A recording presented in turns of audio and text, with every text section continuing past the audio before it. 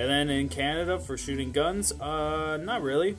Only if you go hunting or you join a gun club. We have a bunch of things called gun clubs here, which is very weird. You gotta go for, you have to go for a full training course, and you have to get registered for a gun license. And then the gun licensing is so strict that you can use it as a form of ID in Canada. So if you have a gun license, that is considered a government ID, basically. And you need to take a full safety course, and it has to be 6 weeks long. And they show you like literally the insides and outs of using guns and shooting them and loading them. And then you could go ba-bang, ba-ba-ba-bang, ba-ba-ba-bang, ba-bang. And you go to places called Crown Land. And then in the Crown Land, you could go hunting for deer. You could go hunting for some other shit. I don't know, ducks. You want to kill some ducks. You want to kill some deer. You know, and you go out hunting, or you join a gun club where you basically just use your gun to shoot at a target all day, and you're like, wow, cool. I'm shooting at a target. Shooting at a thing that's not moving.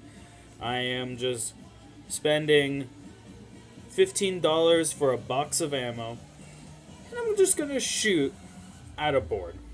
Out of nowhere. Just shooting at a board. Ba-bang, ba-ba-bang, shooting at a board. Done. Done. Dun, dun, dun, dun. You know, but the guns, you can have guns. And another stupid rule with guns is that one case has to be, I believe, 50 feet away from, like, the ammo has to be 50 feet away from the guns. So, basically, you have to have a safe with all your guns, completely not loaded and empty in a safe, completely locked up, and then on the other side of your fucking house somewhere, I don't even know if you can even get 50 feet away from your house on your property, but with another case filled with ammo, and the ammo has to be locked up with separate locks. So basically, someone comes in, you fucked. Same rules here. Yeah, you got the same rules in Europe, I know. It's the same rules here, man, I'm telling you. These guns, you gotta keep everything separate. They basically make it so it's like, hey, you basically don't want a gun because it's just, the rules are so stupid. You're like, bruh, I don't want a gun in Canada. There's no point to have a gun in Canada. Now, crossbows, different story. You go to you go to literally the Bass Pro Shop. You buy a crossbow, grab some bolts. You're good. You could literally just fucking kill some deers, whatever. You don't need a license for crossbows or bow and arrows. Actually, they just did something, and now knives are considered the same thing as guns. So wait, so do you technically need a, like, gun? How big a, there's a rule with knives too. It's like, I think it can't be bigger than your, like, to your finger to the bottom of your hand, the blade can't be bigger than that with your knife. If it is, then it's like, that's a deadly weapon. That would be considered a gun.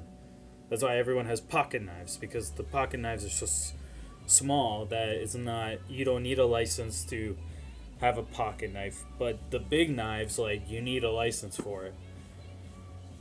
And yeah, knives could be considered the same like guns, 100%. Imagine walking around with a giant motherfucking knife. Like my friend left his pocket knife. He moved to Australia, so I have his random pocket knife.